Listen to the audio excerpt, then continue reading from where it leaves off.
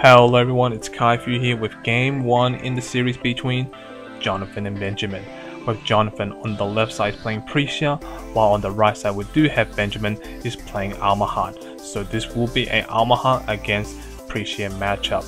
Now Alhama'at is a very strong control ruler. It has the ability to gain a lot of mana counters thanks to its resonance ability. Not only that, you can use those mana counters to play your ancient magic cards for free if you have enough mana counters onto it. Now the reason why it's so powerful, so strong is because a lot of those ancient magic are pretty much a draw power, search power, removal and so on. You can use those pretty much cast it for free. So literally half of your deck majority of the time will be ancient magic. Now because of that, you're literally playing cards for free, and we do know that in Force Will, you're playing any cards for free, it's pretty much a good thing. Now on the left side we do have Johnathan playing Pricia, which is a pretty standard deck you'll be seeing in majority of the tournaments at the moment, just for the fact that it has the ability to get the turn 2 OTK, which is quite annoying. Now you're forced to play like cards such as Death Sight in the main board, which doesn't float with the deck, but however you need those cards. But again, with Pricia in the meta at the moment, very strong and powerful in the early game. Not only that, it can shift into the mid to late game with Marabella, Giant and so on. So with that, let's get back to the game itself. Currently life point was 4,000 compared to 4,000. We do both have players setting up their play board at the moment. But however, Benjamin say nope, you're not gonna have that Sacred Elf. I'm not gonna have you that extra mana ramp. The mana ramp is just too dangerous for you at the moment. Well, too dangerous for him at the moment. So I'd rather get rid of it and save my time for later. And he did use Rune to Soul to search for Black Moonbeam, which is one of the key cards actually against Pricia. Is kind of like important because for those who don't know, Black Moonbeam can destroy any J rule on the battlefield as an instant speed, and players cannot respond to it. So meaning that Pricia, as soon as being flipped over, that is going to be one dead Pricia, because obviously Benjamin's not allowed that opportunity. That Pricia is not going to touch me at all, pretty much what I'm saying. So let's see. He does have 2 will open, so he can actually Black Moonbeam right away. And using the Memoria spell, now the Memoria spell has 2 modes. The first mode is that you can burn 400 to a resonant and produce 1 red, or burn 500 damage to a target player. So burning 500 directly to Benjamin, so lower him down to a bit further to low life points with Precious in range if you can force out the Black Moonbeam early in the game, or you can slowly do some minor damage with that Divine Bird. Divine Bird on the battlefield doing some minor damage, doing the chip damage or 100 point damage, insulting the damage to roll to your opponent. Why not? Paying 2. Let's always pay 2 for it. Putting cards in the face down area. Most likely it will be a Stealth Resonator. If worse than is worse, it's Lunar Lake, and Lunar Lake is very good against the Jack build or the Marabella build when it comes to play actually. Tapping for another magic stone. It seems that Johnathan has been slowed down for quite a bit because of that Black Moonbeam. Because that Black Moonbeam is very annoying, an instant kill card against the J ruler, and which is pretty much Jonathan's main strategy, because he doesn't really have another plan at this point in time. He lost his Sacred Elf, he plays his Regales in play and so on, and those Regales are not doing much at the moment because again, without the Pricia in battlefield, you're not going to do much against it. Again, getting a lot of mana counters thanks to the resonance for Alhama'at. With those many mana counters, that is pretty much saying that all my cards in hand for free as long as ancient magic, such as Ancient Knowledge, which is strong, which is a good draw power, Heartfelt, which is getting more mana ramp, or I can use it for removal, or I can use like Rune to Soul to search for more powerful ancient magic to set up my big play. Jonathan's still on 4,000 life points, so which does allow him to pretty much be in the lead, but again, life point doesn't really matter too much if you can't establish the board. Giving Swatters of flying towards Guinevere. In comes the Heartfelt. Now Heartfelt has 2 modes as I mentioned before. The first mode is that it can do 400 damage directly to a Resonator or a J ruler, or you can use it to gain free mana counters onto your ruler / J ruler, which is very important. So pretty much it allows you to ramp and accelerate your play, so you can go for the explosion play for a game if necessary. So let's see now. Life point wise 4,000 compared to 3,300.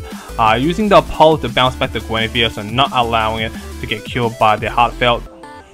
Attacking directly with the bird, just doing some minor damage again. Hopefully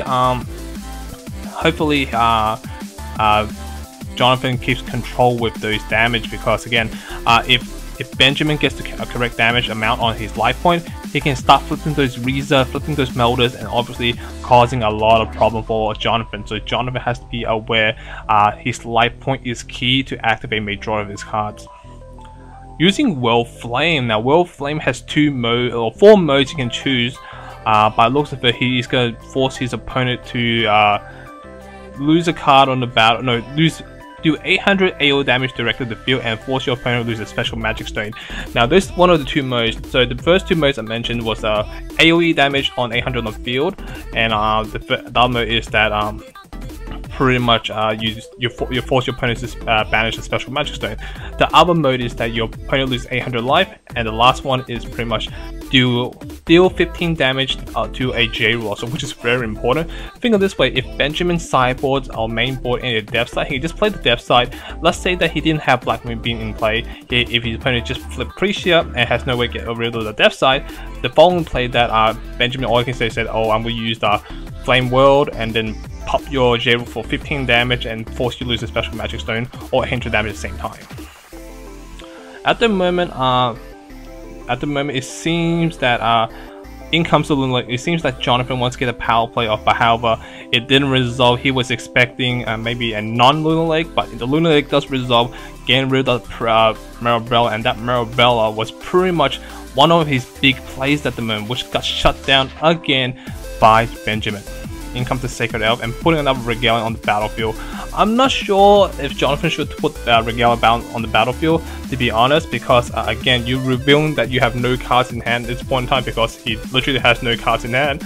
If he actually kept that depth side in hand, he can actually bluff his opponent like, well, this card in my hand could be a cancel spell like a knee sense or something on this line. You don't know, but however, I don't think Benjamin really cares what he has in his hand, so putting on the battlefield might be a good idea as well. Again, I don't really agree with it. He's going to J activate at this point in time now. Spinning the stone back to the bottom. I'm not sure why you actually want to J activate at this point in time when you know your opponent has a Black Moonbeam. Maybe he just really wants to draw. Yeah, I think he just wants to draw, so he's sacrificing his win condition pretty much to actually, obviously, J activate very early in the game. Again, doing some burn damage with the Memoria. He does have 4 Lightning Strike and 4 Memorias in the main board, so that's literally 4,000 damage. But it depends what can Benjamin do. If Benjamin can stop those burn damage, he pretty much wins the game. In comes the Riza, paying 1,000 life points, putting Benjamin down to 1,200 compared to Jonathan's 4,000. So, and flipping the Melder, killing the Sacred Elf away. So now, literally on the battlefield, he has 1,800 damage on board, so which can reduce Jonathan's life point to 2,200. Tapping for another Magic Stone, gain Resonance ability, attacking direct for 18. But let's see, can Johnathan respond? But I'm pretty sure most Pricia deck doesn't have a lot of way to get rid of like big resonators such as Melders and Reezers, and with Daily's high defense, your Lightning Strikes are not effective as well. Attacking directly, and does take the damage, which does put Johnathan down to 2,200 life point compared to Benjamin's 1,200. Now, Benjamin has a lot of resources open. He has Explosion in hand, so with the right key combo he needs, he pretty much will got this game in the bag. But let's see what can Johnathan do at this point in time. Playing the Firefox, I don't think that Firefox will help anytime soon, but however, is a good block in a way. And turning into a Bear Magic, interesting. I'm pretty sure just preventing getting swiftness and flying, so he can't use it. But I don't think that's what he should waste the Bear Magic in, to be honest. But hey, but who knows? Using tapping one of Magic Stone, getting more resonant counters, attacking direct for 800, which does put Johnathan down to 1,400 life point. Attacking 1,000 directly. Let's see, does he take it? It does take, which does put him down to 400 life points. So pretty much this will be a very painful damage right there. That explosion doing, let's see now, 2, 4, 6, 8, 800 damage to a Fiery Fox and 800 life point damage to your opponent. So which is more than enough for a game. So yeah, if Johnathan doesn't draw a cancel spell or doesn't have knee sense, that should be the game. Sacrificing the Memorial Stone to draw a card. Hopefully he draw into a knee sense. If he doesn't draw into a knee sense, then obviously that explosion will pretty much be game. So let's see now. So what can Johnathan do now? He drew a card, but it was a knee sense. That's a key question. If it's knee sense, he can survive a bit longer. But nope, doing the lightning strike to face. So yeah, that's the game, guys. Thank you for watching. Thank you guys. Please stay tuned for game 2.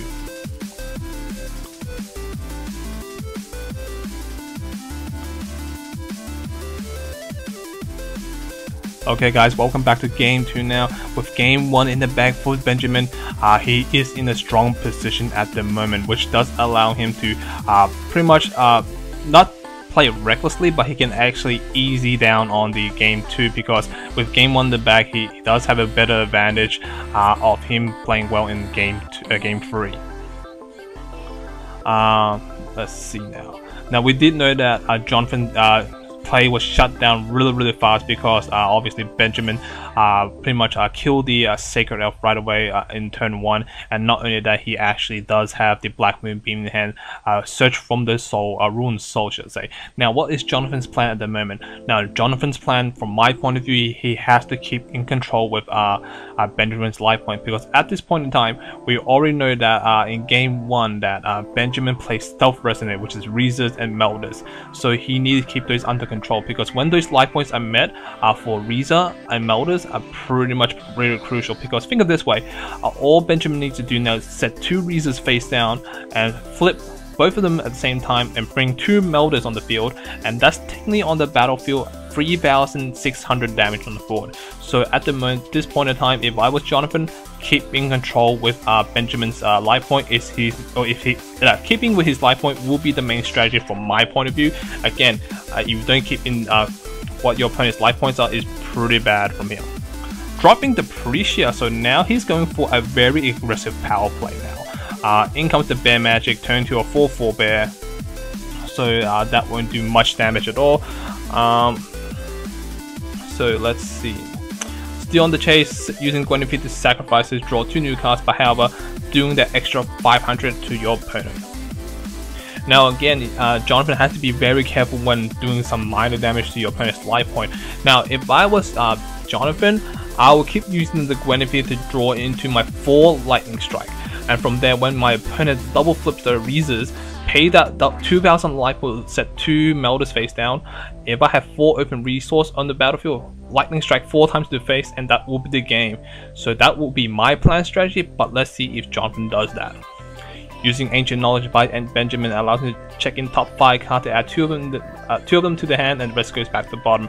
Again, searching for key control cards he needs against his opponent, like Black Moon Beam, Ruined Soul, because Ruined Soul is technically a Black Moon Beam, because you can literally searching your Black Moon Beam really easily, because thanks to the resonance of your mana counters, and you gain a lot of resource anyway, so no problem at all. So let's see now. Life point was 4,000 compared to 3,200 now. He's paying the 300 life point from the E-Bond Tome. E-Bond Tome exile the top card of your opponent's deck, which I didn't see because again it is out of range. So I'm not sure what it is. Only those 2 players know what was removed from the top of the deck. So let's see now. Currently, battlefield wise, we have Guinevere, Sacred Elf compared to face down standby card and a bow. Dropping another Sacred Elf in play. At the moment, Johnathan is just dropping a lot of Sacred Elf on the battlefield to put him in a better position with blocking and so on. Using the mana counters to increase a lot of more mana counters, or no, he used the first one to increase the mana counter, and then use the other one to use 400 bulk damage. So those Heartfelt, like I said before, it has 2 modes, to give 3 mana counters to your ruler / J-Ruler, or use to burn 400 damage. So he's actually using 2 cards to increase his mana, and then using it to bulk 400 damage directly to the Resonator. I'm not sure what is Benjamin afraid of this Sacred Elf, because he can literally say, okay, you're playing a Sacred Elf, sure, that's fine. In comes the Lancelot, doing some minor damage again, or direct powerful damage. Using Bear Magic and the Bow combination, get rid of Lancelot and Precia's causing a lot of problem for Johnathan. So now Jonathan's looks like Jonathan's strategy at this point in time is that if I can't Pricia you, I'm going to go for the rush ability, so I can just use Lancelot Pricia to do a lot of damage to your face, and hopefully that wins me the game. So I'm pretty sure that is his strategy at this point in time, because now at the moment Johnathan can't really judgment, because if he walks into a Black Moonbeam, not only he wasted the judgment, he wasted an opportunity to tap for stone, which can give him extra power plays necessary. Dropping the Marabella, getting a fire counter or blast counter onto Marabella, tapping for another magic stone to increase the counter as well. But looks like Benjamin might have a response. But let's see now. He does have 2 wheels open, using time space to -5/-5 onto the Marabella. Is he doing for Marabella? Or is he targeting the Sacred Elf? I'm not too sure, to be honest. So I think he targeted Marabella -5/-5. Okay. It's playing the Firefox. Again, Firefox can give a lot more mana for to trigger the resonance for Pricia, to also trigger the residency on Marabella, which gain a lot of blast counters and breeze counters as well. Breeze counter can be annoying for Benjamin at the moment, because those breeze counters are actually forcing Benjamin to pay extra wills in order to use any of his charm card, which is quite important. But at this point in time, we do have Benjamin with 3 cards face down on the battlefield in his standby area. Now those 3 cards can be one of the following: Melda, Riza, or Lunar Lake. Now Lunar Lake would have been sprung right away as soon as that Marabella has been played, so it is a good indication from this point now that its face down is not a Lunar Lake, so it might be a Riza and a Melda. Using Firefox to gain a lot more blast counters and so on. And Lightning Strike to the face for 500. Very interesting.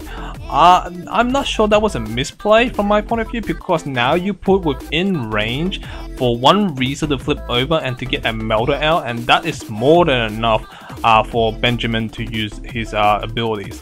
Flipping the Riza, I think this is before recovery still, so you can pay 1,000, which will meet the requirement for Melda, so he has to be very, very careful. So let's see, paying 1,000, which does put Benjamin down to 1,700 compared to Jonathan's 4,000.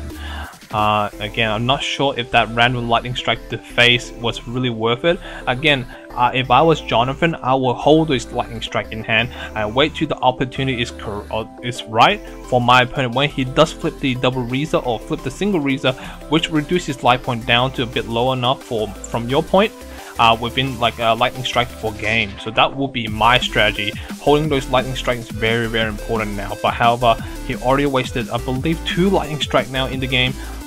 So he has to be very, very careful now.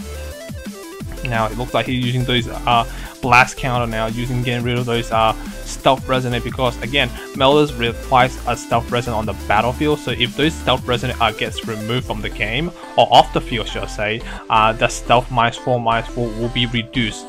But however, double Meldas just come into play, and that will be pretty much enough to get rid of it. Doing 500 damage directly to the Riza. So he did 1,000 damage to the Melda and did 500 damage directly to the Riza, and using Apollo to bounce back the Marabella for extra power play later on. But again, with those 2 basic magic stone out of play already, there's no search ability, so you can't gain a lot more benefits on those Marabellas. Let's see now. Paying 1. Using Momori, burning 400 damage directly to the Riza, because it did took 500 damage from the Melda, so it did have the ability to get rid of it right away, and not that producing 1 red wheel at the same time. Dropping Marabella again, Marabella will allow him to gain more mana out of this. Wait, did he actually tap 4? Wait, let me count again.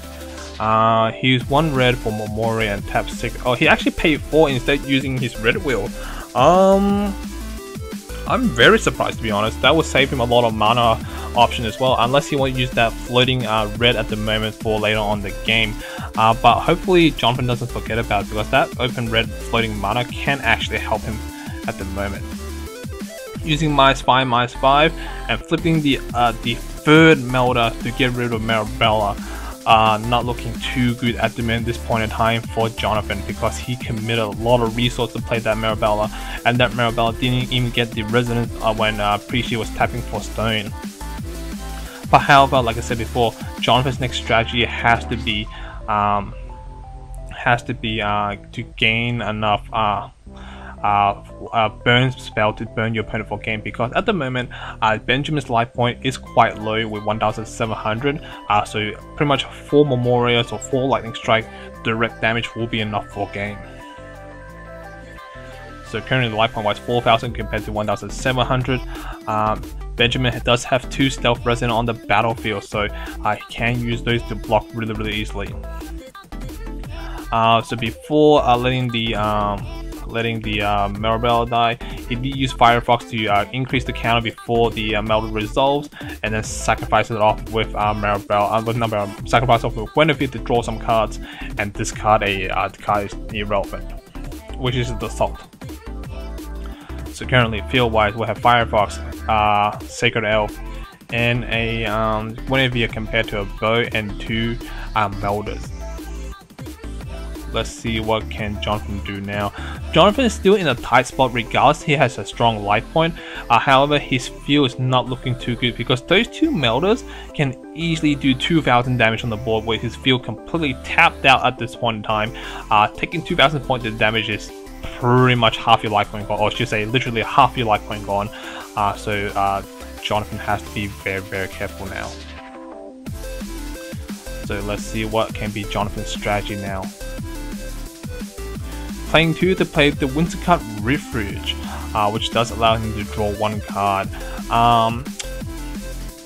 To be honest, he should have. I guess there's no problem playing Wintercut Refuge. It does allow him to dodge those Black Moon Beams and so on, and removal spell in general as well.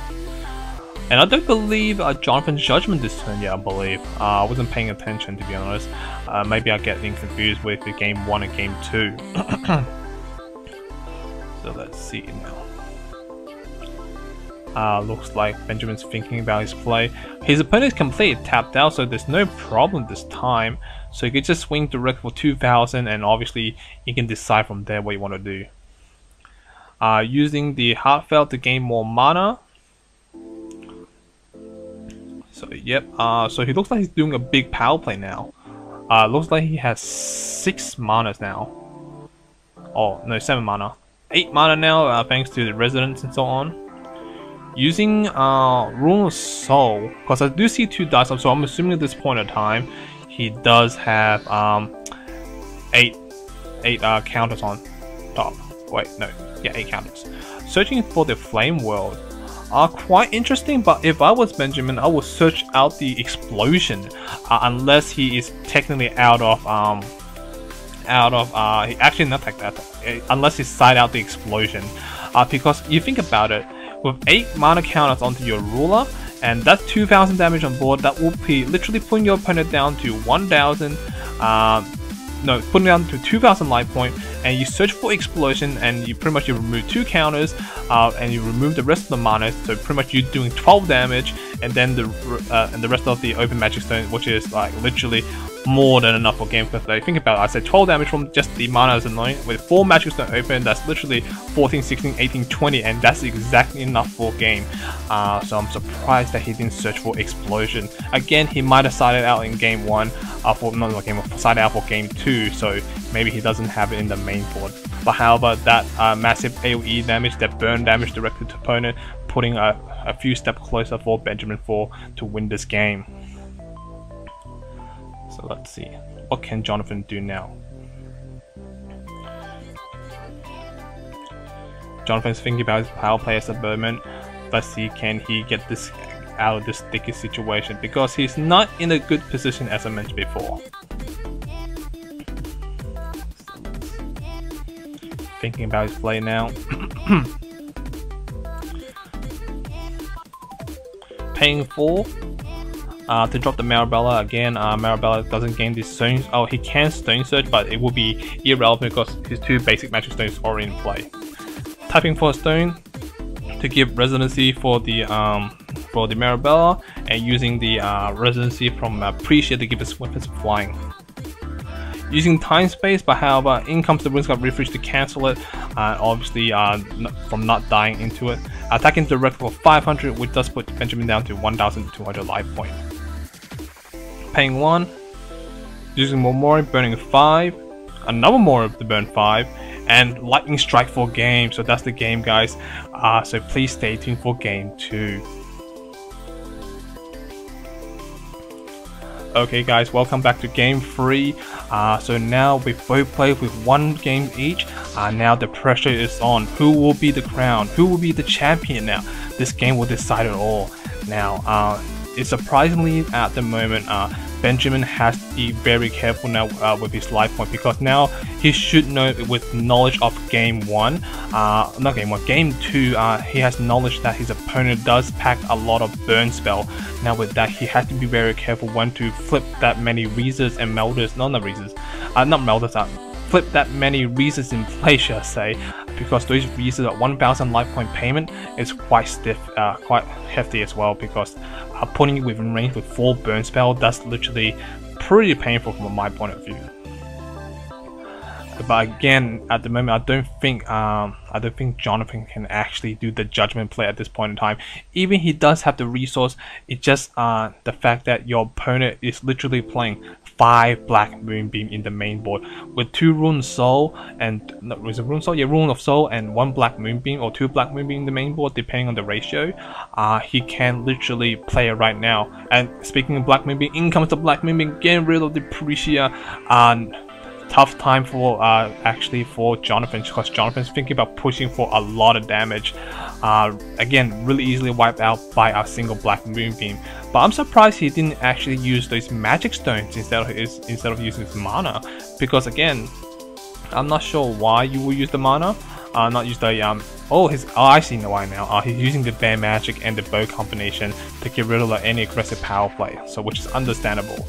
But again, if it was me, I would use those Black Moonbeam onto the on the open resource like a normal person will do. But again, he did have the Bear Magic play in play to expect for Jonathan's Lancelot attack. So currently life point wise 4000 compared to 4000. Not looking too good now for Johnathan, because he lost his J activate already.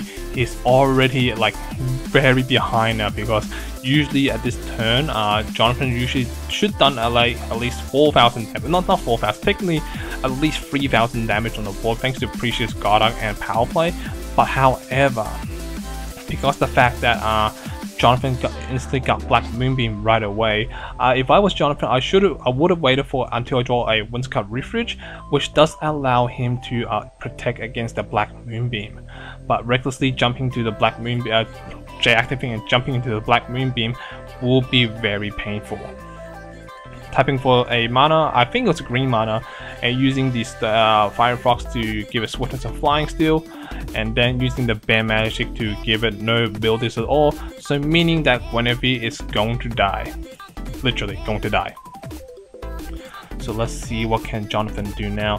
Johnathan is not in the best position at the moment, but he's not in the worst. But however, Benjamin is already in control within the first few turns, send it with a Stealth Resonator or a standby card with that Bow combination.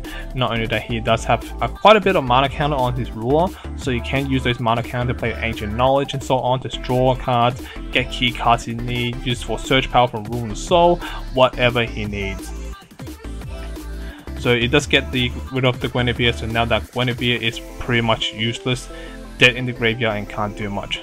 Dropping a Pricia, attacking directly, and in comes the Bow, killing that Pricia. He said, you know what, I'd rather take 500 damage instead of 700 damage, so that extra 200 could matter to me. So again, with the Pricia going through graveyard, 500 damage does go direct to Benjamin. But how about taking 500 point damage instead of 700 is pretty much a good deal. Hitting the E-Bond home, or home of E-Bonds, so now he's paying 300 to actually give it untap, because again, if your rule is not the actual Gil Lapis one, it comes in rest unless you pay 300 life points. So Benjamin does decide to pay 300 life points, and again, I can't see what was removed on the top of the deck by the effect of Homer Ebon. Again, playing Windscarf Refuge. Again, if he should have waited. If I was Johnathan, I would have waited with the Windscarf Refuge first before the Black Moonbeam, because again, your opponent is literally playing a deck that can actually search for Black Moonbeam or use Black Moonbeam right away. So you should be very, very careful. But now that Windscarf Refuge can protect his Resonator from getting targeted by spells or abilities. Attacking directly, I don't know about that. Johnathan has to remember he has to keep in check with his opponent's life points at the moment. Because again, that Reza comes in play, and that Melter is pretty much all set now. I'm going to be down below 2,000 life points, and then I will be pretty much in control. But however, Benjamin has to be very careful with the burn spell, because again, he literally in game 2 lost to 3 Memorial spell, which does 500 damage each to your opponent. So he has to be very careful, because he is within range with 4 Lightning Strike or 4 Memorial. Declaring a block with the Reza, which is technically cannot be possible, because I'm pretty sure that Firefox does have flying. So technically he should took that 400, which does put him down to 1,400, but the block was successful apparently for this point in time. But however, I'm pretty sure it has been a long day. In comes the Silver Light up to stop that, nullify the nullify the Memoria, to not allow any burn damage to go through. And in comes the Melter, and in comes the Windscarf Refuge to cancel the ability out. So let's see now. Currently life point wise, 4,000 life points compared to 1,800 life points. At this point in time, he can just attack directly. Yeah, he's gonna attack directly for 3,000, and then for 800, which does put Johnathan down to 2,200 life point. Setting up a standby card, which is very helpful for Benjamin, because if that's double Melter, he can literally flip the face up and do 12 damage to anything on the battlefield. Putting a Bird of Raki on the battlefield now, very interesting, to get extra defense, I guess. Tap for a stone, give a fire stone, so that thing has swiftness now, and dropping another stone to play, using the box effect to draw a card, well actually obviously to sack a stone to draw a card from the Memoria. And dropping a lot of blocks in play now, so looks like Johnathan is playing on the defensive side now, because he is technically not in the best position, and he can't really do much at this point in time again, unless he can miraculously draw a Marabella or draw something to prevent your opponent from killing you like this upcoming play, because again, all your opponent needs now is just one explosion, and that will be maybe more than enough for game. In comes the Melter to get rid of a blocker pretty much at the end phase. I'm pretty sure he should get rid of the Sacred Elf. Yeah, he got rid of the Sacred Elf.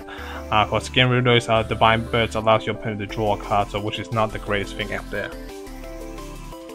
Using Resonance and so on. Paying a total of 6 mana. What is he playing?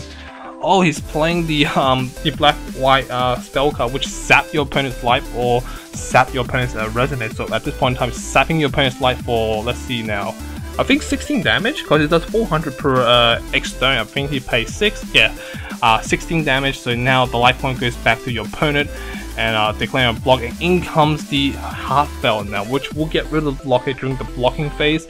And if that Divine Bird is off the field, not looking too good. If it's off the field, that will be pretty much game. Using Lave to draw a card, or sacrificing the Divine Bird to draw a card, hopefully drawing something useful like a knee sense or something to cancel out that spell card. But even does cancel out that, there's 2 residents on the battlefield, will be more than enough for game. So yeah, it looks like this game is pretty much confirmedly sealed, and the game is over. So yeah, that's the game, guys. Thank you for watching. Thank you guys. Hope you guys enjoyed it. See you guys next time.